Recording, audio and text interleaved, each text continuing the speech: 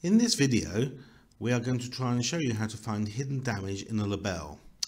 At V&E, the pilot reported it yawed a bit more than other Libelles he has flown. This justified having a very close look and listen at the fin. We tried to film it. First, we rigged it in the hangar and trestled the wings so that we could apply a force to the top of the fin without it rolling in its belly dolly.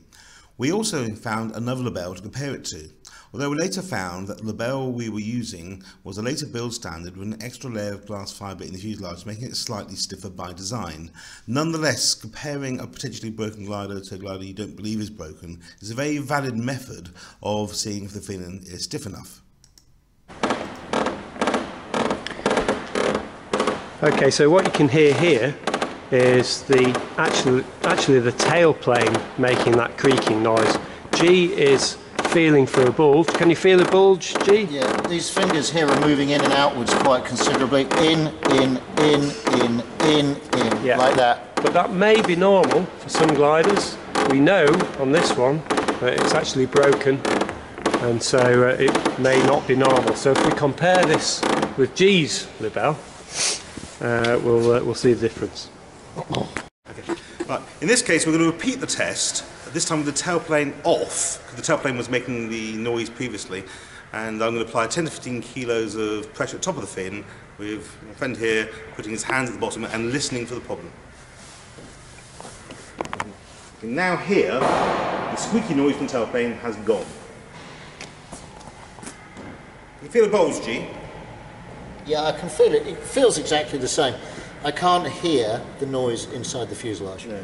All I can hear is the tail wheel moving. So you might have to put your ear against it, perhaps, G. So shall we try that? Shall we try that? And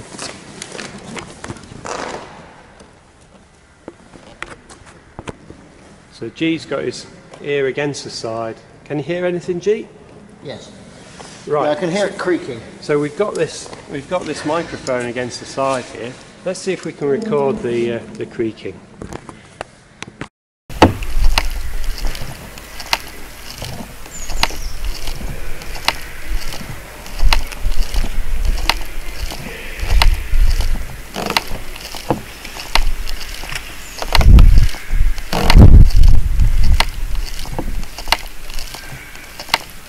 Now around this side, the bulge is really obvious, from where I'm looking. Just have a look, Mike, to see from where I'm looking. Oh yeah.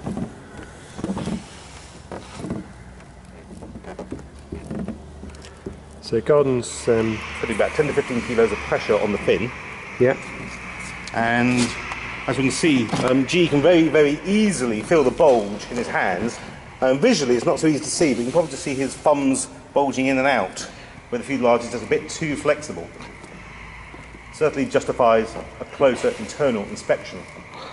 I've put my hands around like that. You can see the thumbs, the ball of my thumb moving in and out relative to the top line of the fuselage.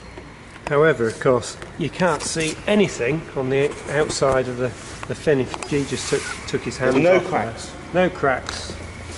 Might be difficult to see on the video. There's no evidence on the outside at all, except the flexing of the tail.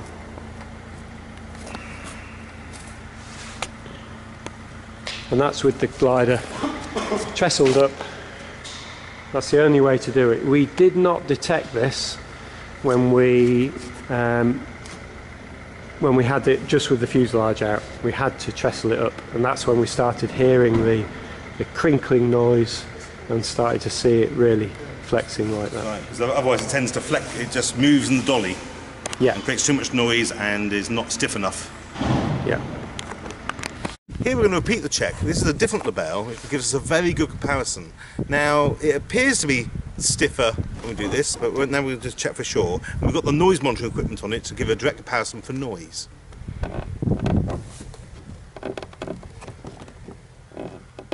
So it's And what still, you can hear there sorry. is, I think you can hear the tail wheel axle moving side to side, Yeah, that's what it is. which distorts what the noise signature is going to be. And as far as feeling the movement of the fuselage, to be honest, it pretty much feels the same. It doesn't feel substantially better than the other glider, but it's a bit stiffer, isn't it? It is, it's a little bit stiffer, there's significantly less movement. Of course, this one might be broken as well, Jim. I think we need to look into it. So what we're going to do next is we're going to look into it and show you, if you're not sure it's broken or not, how to find out. Great. So what we found was that the tail wheel was making so much noise we couldn't hear what was going on in there, so we put it on a stand which happened to be the Libelle tailplane fitting.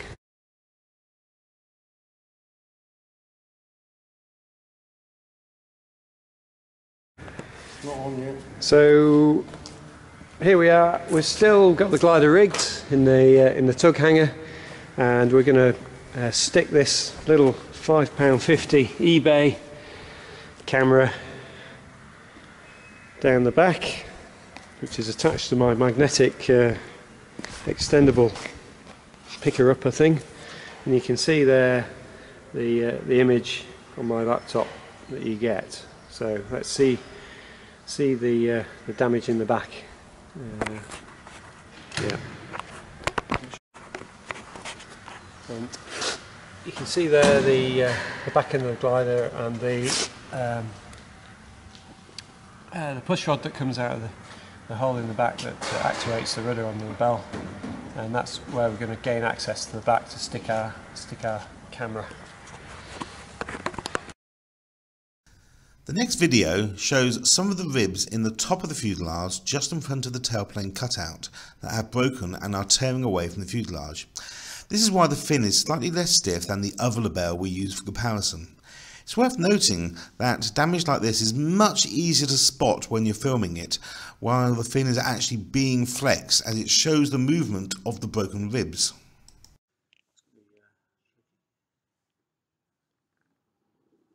Give it a flex, Pete. That's as far as I can go one way. Yeah, and then this side. And the other way. So it's just at the end. It's interesting because that support doesn't go all the way down. That's looking at that's upside down, so it's looking at. Go on, give it a good flex that way. That's much more detached because it's moving right at the top, isn't it?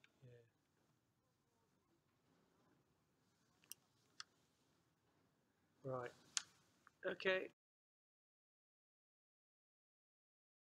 Having established the glider was broken, the job of the Spectre is now done. The next part of the job is to actually get the repair sorted out and get it to an expert in composites who understands how to do this. In this case, because I'm actually a very experienced sailplane composite repairer, for the sake of the education, we performed a tap test and then we made sure we could cut access holes for repairs between the ribs without affecting the rudder cables, the elevator push rod, the radio coaxial, fuselage flange joints from when it was originally built, and anything else that might get in the way. We just wanted an access hole big enough to perform repairs.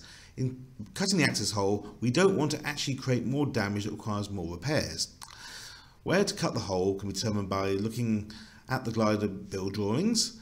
In this case, an internal camera is very useful, and the use of tap tests just to ensure, no matter what the drawings say, the ribs are not going to be cut when we cut this hole.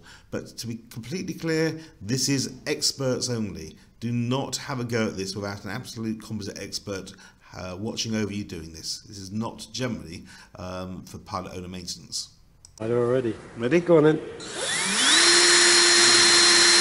Hang around here, you'll see the damage.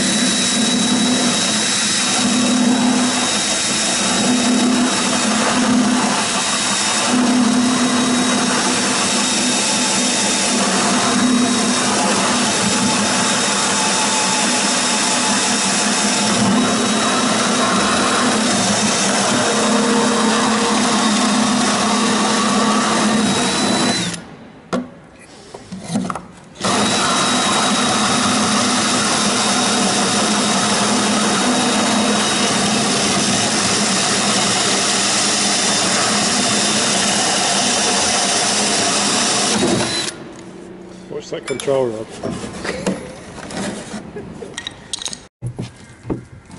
So we've cut holes in the side now, as you can see, and we're just looking at the side of the fuselage. You can see that it's debonded from part of the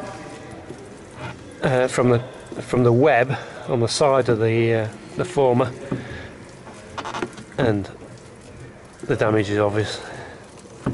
And it's the same on the other side. This was a flying glider that had not had any reported heavy landings. It had had many annuals where this damage had been missed by many experts because they were not specifically looking for accident damage. They were just performing the annual maintenance program. Most maintenance programs do not insist that you go into this level of detail at the annual to try and find damage, but perhaps they should. The entire composite aircraft industry is always looking at ways of making finding damage easier. I hope this video helps. A big thank you to my employers, the British Gliding Association. My name is Gordon MacDonald, I'm the Chief Technical Officer there, and also to Mike Fox, who also works for the BGA, for actually finding this damage originally and bringing the aircraft all the way down from Yorkshire to Lasham for us to have a play of it, and for making these videos. I hope this helps. Goodbye.